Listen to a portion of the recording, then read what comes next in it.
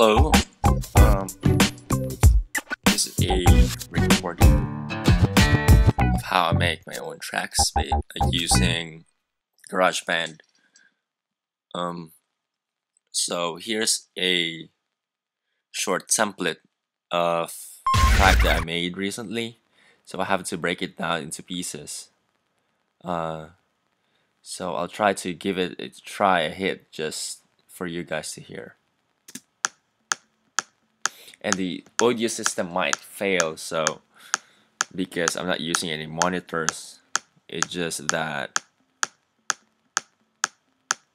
it's just built-in stuff. And the bass, I tried it to be very organic as possible, but it still feels like a house music.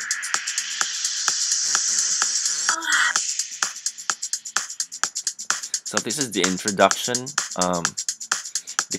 The clap starts to kick in after 17 bar. After it passes by the 25 bar, another build up will start to come, and then a champagne opening hit. I think that one. Okay, so this is a 17 bar or a 30-second mark for the build up before the drop will kick in. It's actually the first drop to kick in.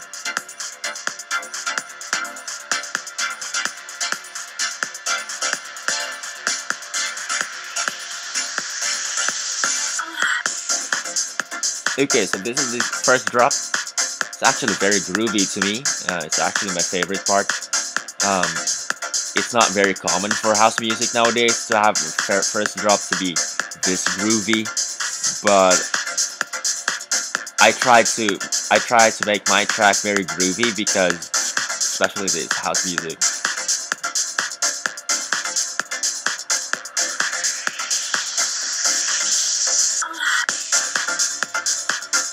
So I have this silly vocal. I'm not gonna say it because I'm not gonna use the word.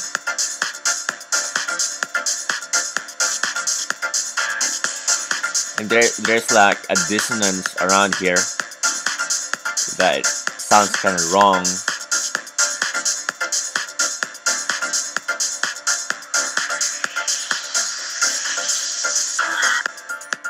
Okay, here's a break part here. It sounds more like a hip hop, but still very housey in terms of the beat or how the track's produced. Okay, this is the second build up before another drop will kick in.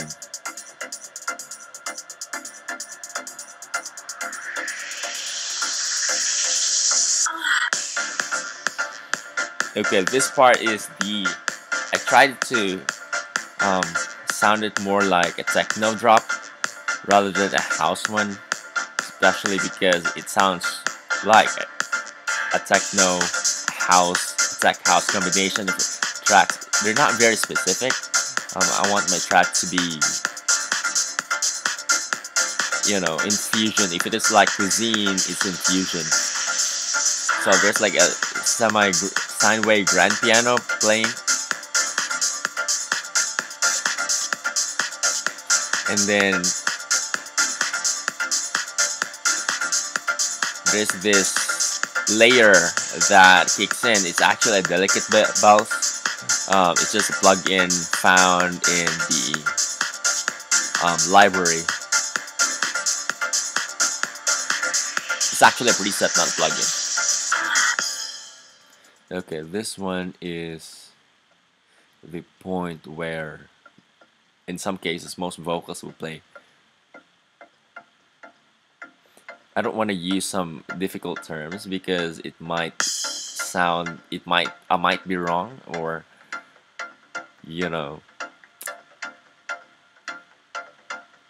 So I tried to make this tutorial or breakdown a simple as possible.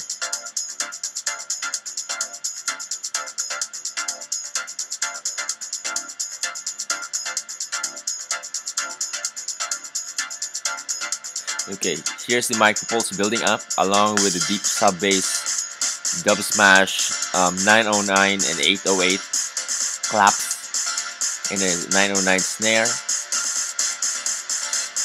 and then here's the heavy wobble bass kicks in. Actually, I think this final drop is kind of loud. I want it to sound like it's the final drop. You can't hear it again, so here's the system overload. I'm sorry for that.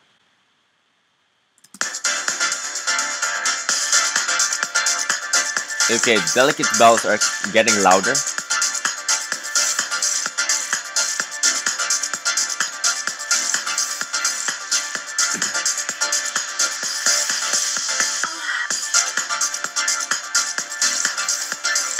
It keeps on going, and keeps on going until the end, until it reaches 193 mark in the bar.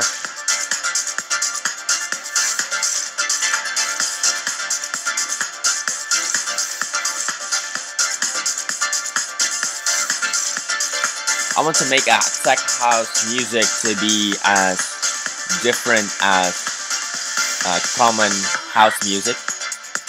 I want it to sound like more trance music, because I personally started trance music.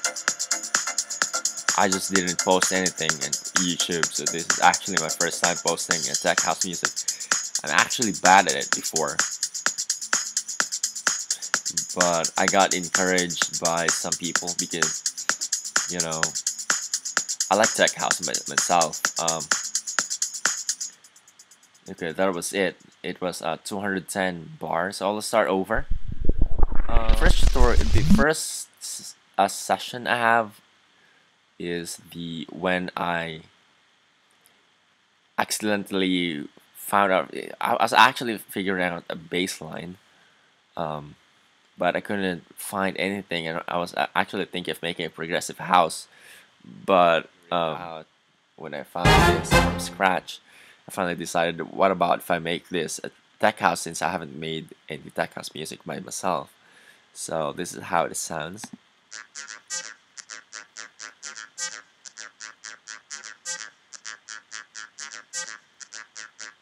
It's actually on transform pad. It's actually focused. If I transfer this into unison, this is how it sounds. It sounds more like euphoric sound, Euro house, or in chorus. I really don't like it though. It doesn't fit in my specification. The tune sounds more like a groovy, but not the main thing. So I usually do focused, and then I change the LP cutoff. I'll just increase it a bit, and then here you can see there's like a cutoff here, increased. Also right here, I just made that up because, you know, it's just a one hit. It's just a partial bar. Okay, here it is. It's a mysterious synth lead. It is one. Okay, so I'll demonstrate it to you how it sounds like. It's actually basically a copy paste method from the heavy wobble bass. This one sounds more like a dark techno, you know, just to give it a bit of feel into it. It's actually on the low pluck mode.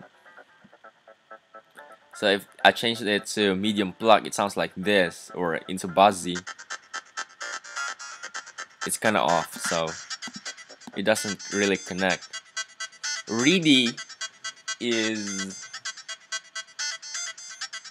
sounds like an action movie to me. It doesn't really fit onto a dance music like this. This one as well sounds like a Euro house track, so I'm avoiding it. I'm good with low pluck. So this is the first element of the first part before I made the whole track. Excuse me. After I make the bass line, I kind of figure out the beats. So I will start with the most basic part, which is the kick drum. It's actually from the loop library or the Apple loops because I'm using a GarageBand.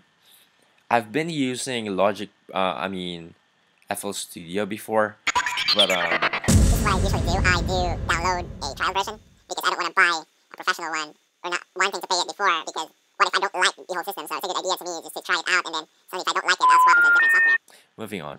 So this is the festival kick. It's actually in 4. The festival kick, you can find it. It's actually found in the Apple loops. In case you're wondering, so this is how it sounds like. It's a basic.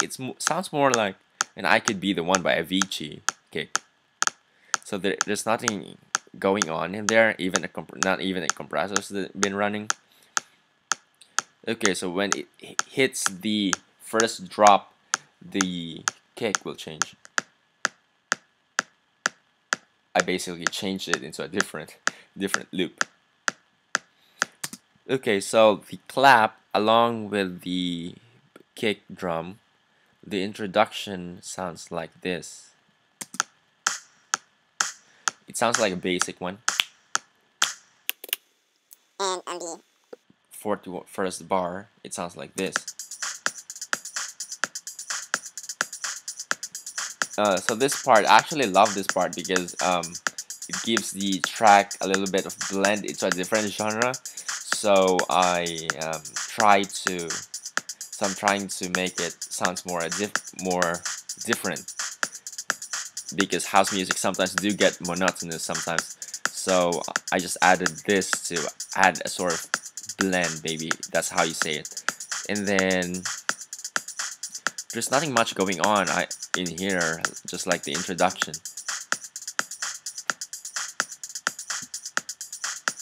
I just do remember how I made this track. This is I've made from scratch bass line. And then okay, so this is the drums, the first drum that hits for the drop. Make it into 2 bars length. It sounds like more like a techno to me. Well, it is a techno.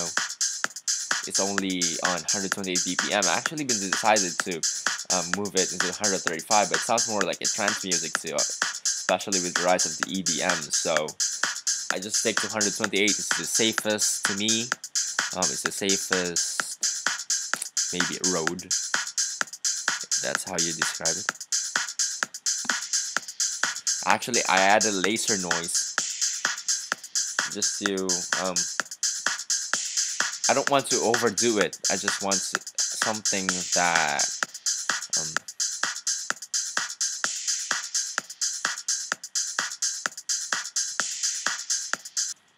okay, so that was the drums. So after that, making my first chord, the melody, which is, well, it's just a straight line, monotonous, monoharmonic, I guess. That's how it sounds like. It's actually based on 3 octaves. One is a lower one, which kind of act as a virtual bass for its own. The central one is right here, and then there's like a high note.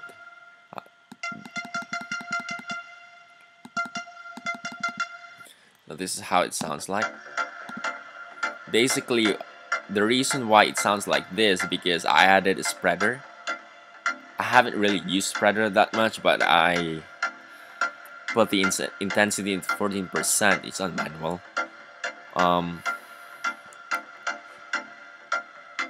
The channel EQ is designed to be like this. I actually saved it.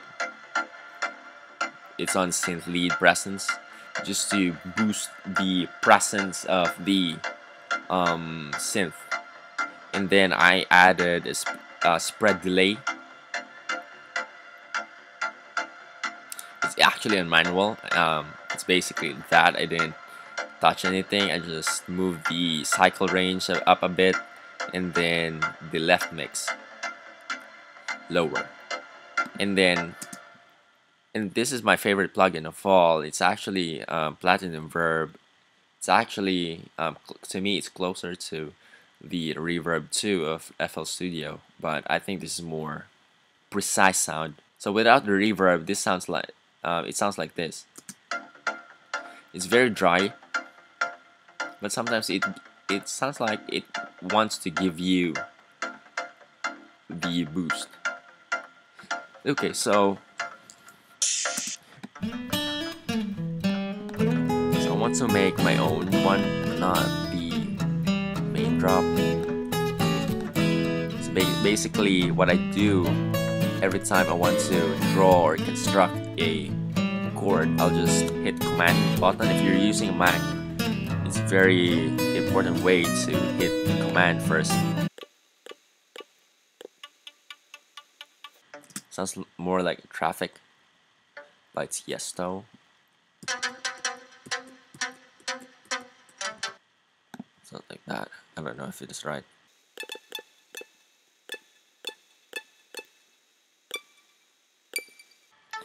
So here's a little bit melody. It's not really the best one. It's just a sample that I want to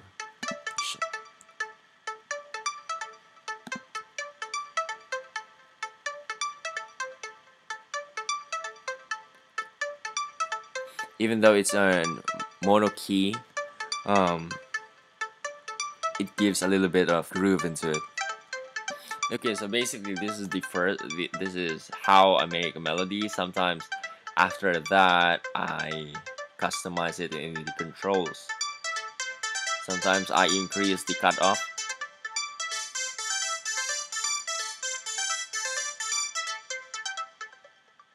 In case one of you guys are wondering how I make my track, so I basically start off with, or basically draw a chord. I just hit new tracks, and then there's the prompt that asks if what instrument are you gonna use,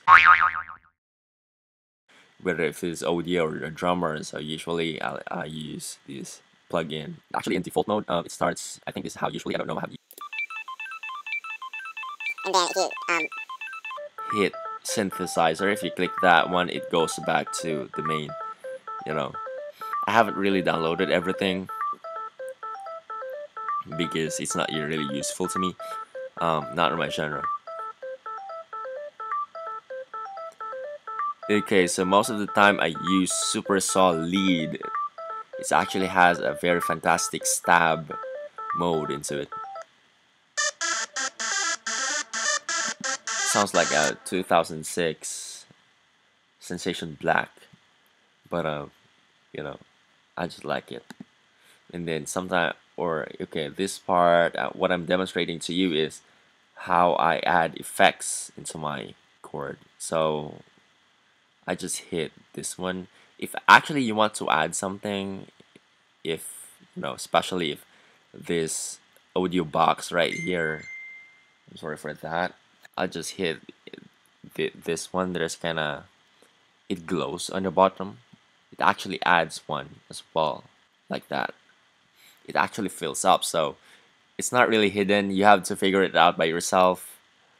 It just, you know, it's just hidden. Okay, we'll try it with the Platinum Verb. I usually just increase the wet part of the Platinum Verb, and the dryness I'll decrease that, and then reverb time I'll increase it too. So this is how it sounds like. Hopefully it's good.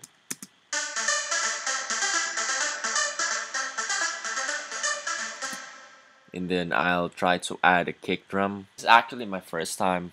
I'm sorry that I might not be the best one, but I try my best to do it. Okay, so this is the micropulse. Well, not really micropulse because this is a copy paste. It's a Super Saw Lead. It sounds like this. This is the chord that we made a while ago. And then if you want to rename the region, either you could press Shift and then N, or you can just double click it, or right click is actually when you're in a Mac, you just need to use two fingers. Okay, so we'll try it how it sounds like with the beats. So if you want to make it a loop, usually if you hover your mouse right here, or your cursor, you can see that bar and a loop icon. That means that you're making a loop. So I'll just stretch that. Actually, when I started this, I actually find GarageBand is not as useful as others one, but I do finally figure out it's actually a good one. It's not really, it's not complete unlike the Logic Pro, but if you're a beginner, this is the best way. Yeah, especially if you want to use the Apple products, this is the synth I can recommend. But it's actually based on creativity. There's no right or wrong. There's no right software for you to use. It's just that it's based on your creativity. Okay, so I'll try it. Hopefully it sounds good. It's off. Okay, so that was it for the how I make my super saw lead. So I'll move back to the track.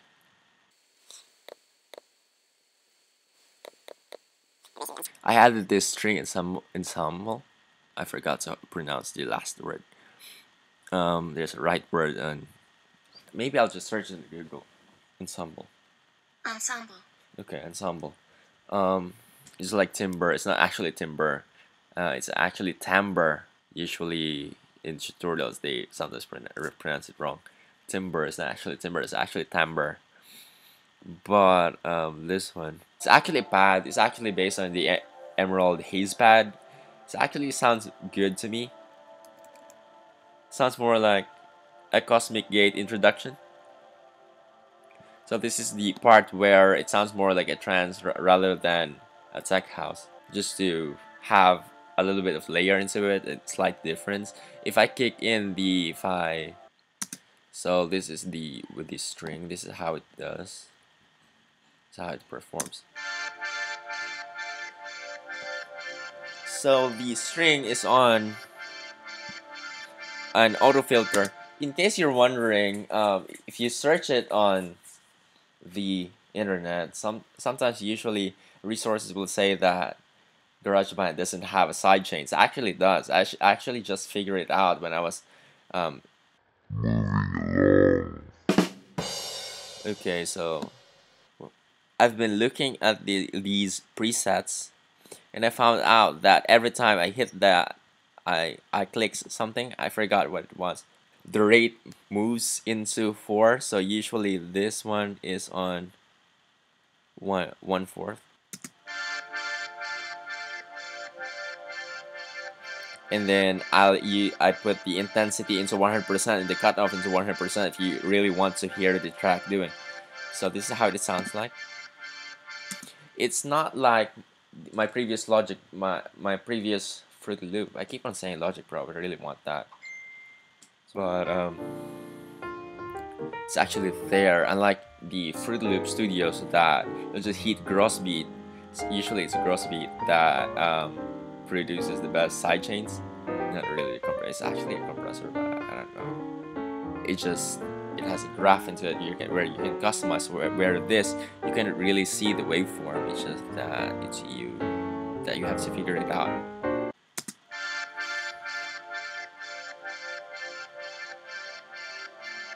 I actually been thinking about it to create a different one by using this remnant pads into a different track, another one. Maybe I'll try it next time if I had time, because I'm so busy at school. I don't even have time to go to work. I'm overloaded. But okay. This is the delicate bells that I've been telling you about. It actually adds a little bit of layer making the drop less boring. Like I said, it's on auto filter too.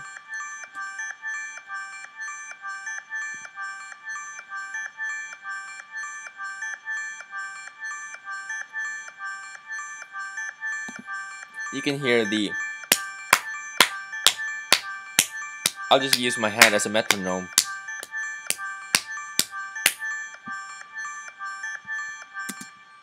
Okay, so I basically made this as from scratch. It's actually in dual octaves, but once you have the same key as you're pressing in the lower octave, it sounds more like it's just one. There's nothing much difference in there. What else to add more about this track? Some of the effects are just from a loop.